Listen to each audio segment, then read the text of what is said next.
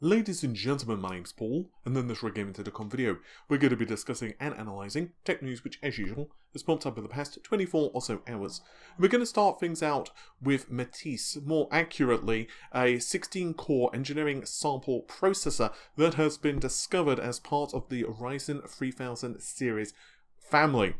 This discovery was made by Tom Apisak, and I want to stress it is an engineering sample CPU, but I'll get into what that means more in just a moment. But let's have a look at the clock frequencies. So the base frequency is being listed as 3.3 GHz with a boost clock of 4.2 GHz, and it is running on an X570 motherboard. So it is an engineering sample CPU, so therefore this does not necessarily mean that the 16-core processor is going to be running at those frequencies. In fact, we have several different possibilities here.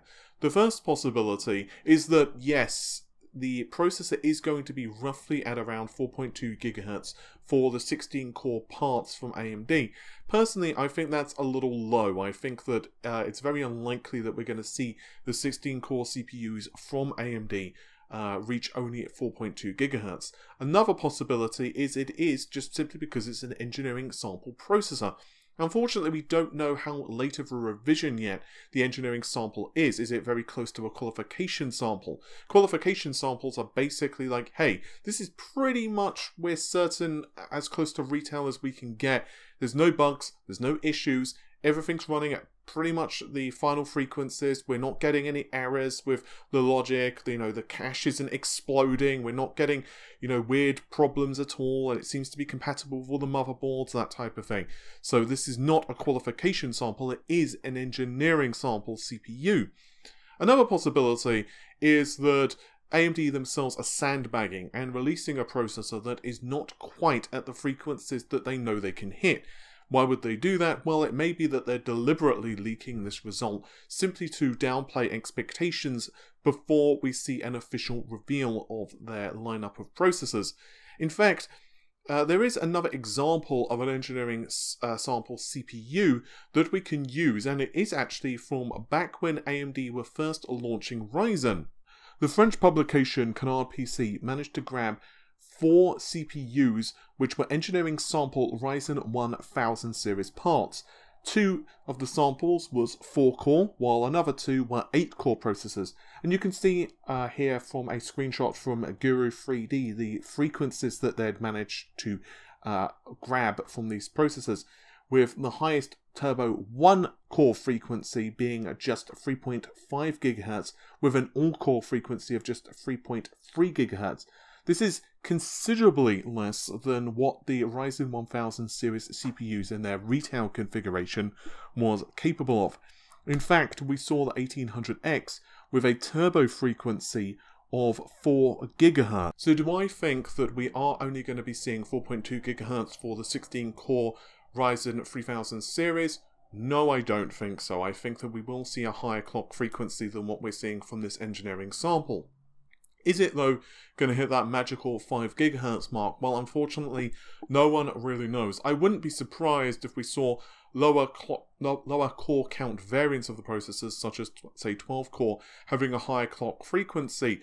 But obviously, we can only wait and see what AMD are going to bring to the table. Another question I've been asked a couple of times is, will the dual-channel memory be a problem for the 16-core processors on the Ryzen 3000 series platform? After all, Threadripper has quad-channel memory, for the sake of argument.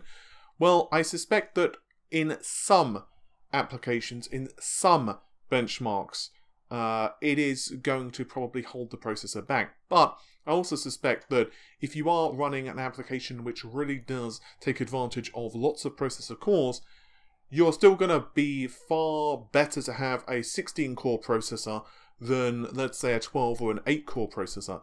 It would be interesting, though, to start doing memory frequency and timing tests. So, for example, how does running, let's say, 3000 MHz memory bottleneck the 16-core CPU versus, let's say, running at 4000 MHz? Or how does, say, timings impact things?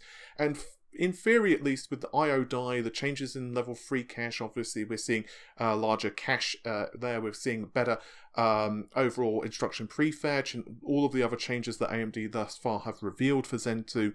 I wouldn't be surprised if the CPU does handle lower memory bandwidth of only dual channel for the 16 core parts fairly well. It would be a lot of fun though to really thrash the CPUs, like have several instances of different virtual machines running, have one instance of say 3D rendering running, another instance of say video encoding running, and so on, and just absolutely just go nuts with it to see what the breaking point is. While not related to the news exactly, I am also wanting to ask you all a question. I'll try to remember to link a Twitter poll in the video description as well, but I do want you to leave some comments. What processor from the Ryzen 3000 series are you most interested in?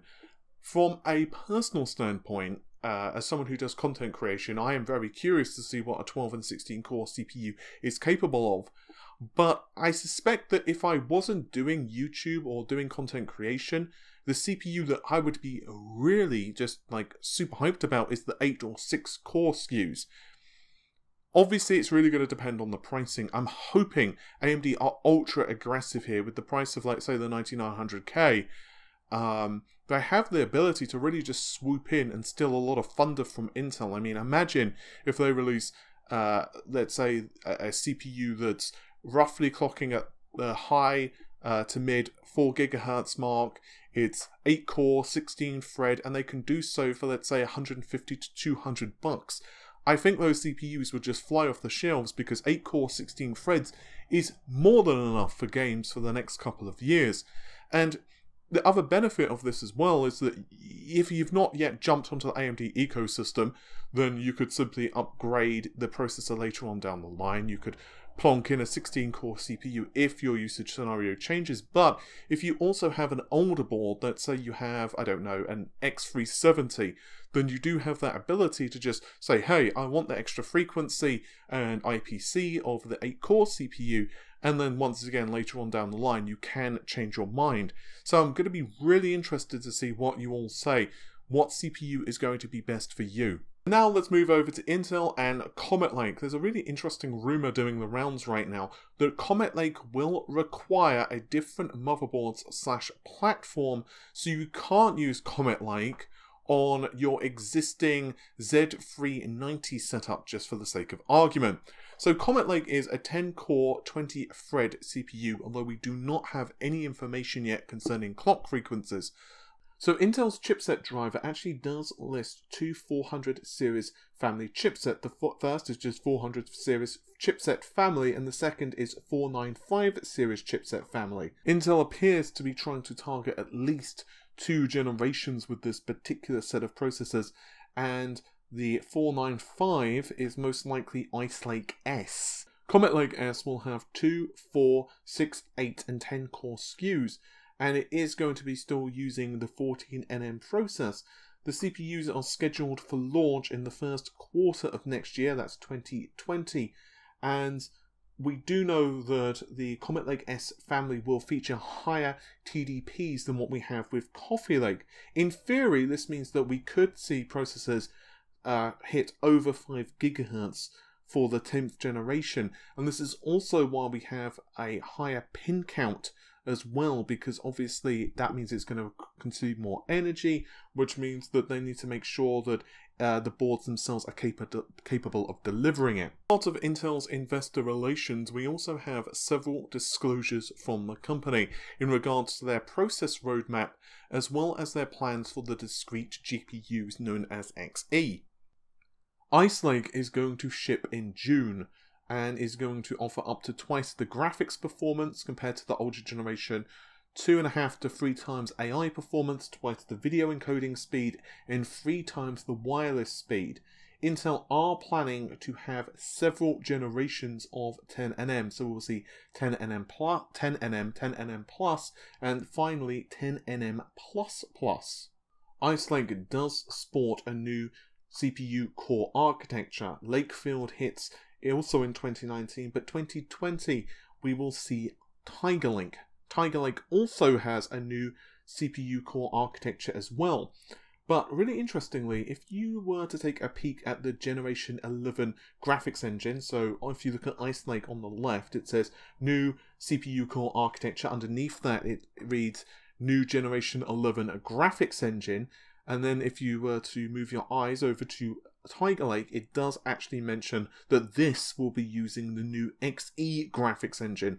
So the first product we will actually see from Intel, which will be on the 7nm node, is actually an XE GPU. And here's where things get super duper interesting to me, because 10nm XE is going to launch for customers, for regular consumers in 2020. To clarify what I mean here, that means that we will be able to go out to a retailer and pick up an XE-based GPU for gaming or what have you, but for the data center, Intel are not going to launch until 2021, which does make sense. After all, that's when they are going to be supplying parts for the Aurora supercomputer, if you remember.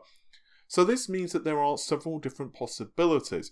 The first is that the 7nm variant is going to have an updated architecture altogether. So you can think of this as just like the move from, let's say, Maxwell to Pascal, if you were to think of it in NVIDIA terms. And it also makes some sense because remember, one of the earlier leaks, way before we knew any real details of Intel XE, is that we will see Arctic sound and Jupiter sound. So possibly what's going to happen is Jupiter sound is pretty much going to be the data center GPU with a different architecture, and then maybe a variant of that will come to us as regular consumers, or maybe Jupiter sound is actually specifically designed around the data center. So that's one theory. Another possibility is that the underlying architecture is really similar.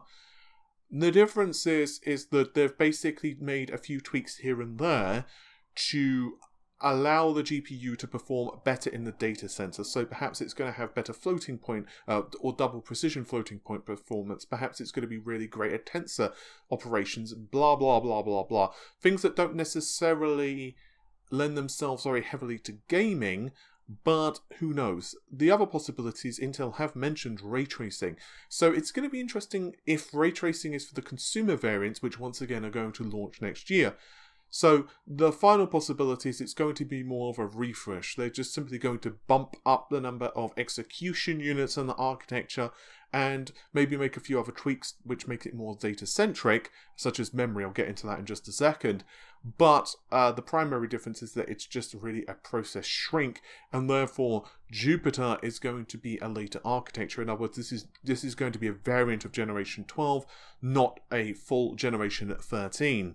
But yes, the data center GPUs will be based on GPGPU, so we will see Foveros 3D stacking, so that means that we will see a single chip which will be stacked between the memory. Interconnects will link the memory and the GPU, and so we will have a very fast, high bandwidth memory capable of providing low latency and just high throughput to the GPU cores. As for 7nm itself, there will also be 3 phases of 7nm. So we will see, much like 10nm, we will see 7nm, 7nm plus, and finally 7nm plus plus.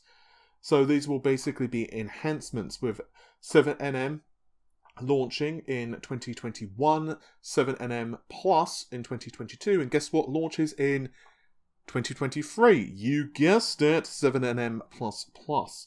And there will be a multitude of enhancements compared to 10nm according to Intel. They are saying up to twice the density compared to 10nm. It will be intra-node optimizations, 4 times reduction in design rules. EUV, it will be their first process to do this.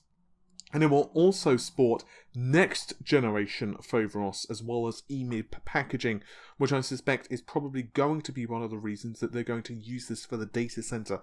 Because obviously, if you've been looking at what Intel have been doing with their persistent octane solutions and so on, it really is like part of their entire suite and solutions for the data center. I will confess, much like AMD with Navi, I do heavily support Intel and their XE graphics because I just want great competition in the GPU market space, because obviously that just benefits us as consumers, much like I cheered when AMD launched the Ryzen series of CPUs and we saw 8 cores, 16 threads being the norm now in the mainstream. I just want to see what happens when 3 viable contenders are launching products and each one trying to outdo the other, because obviously they're not just vying for our dollars for gaming, but also for the data center, for artificial intelligence and all of the other usage scenarios that GPUs excel in. So it's going to be really fascinating to see how the market changes over the next several years, and if Nvidia can continue to be as dominant as what they are, particularly in data center and AI and gaming as well. It's going to be really interesting, I think, over the next couple of years. With all of that said, hopefully you've enjoyed the video. If you did, then you know what to do. You can like it and also consider subscribing to the channel. You can also find us in the social medias linked in the video description, as well as Amazon affiliate links and Patreon. Don't feel that you have to use it, but if you do decide you want to support us and maybe you want to purchase something through Amazon, if you use one of the links there, it costs you nothing extra and it does provide us a few extra pennies. But with that said, take care of yourselves. Bye for now.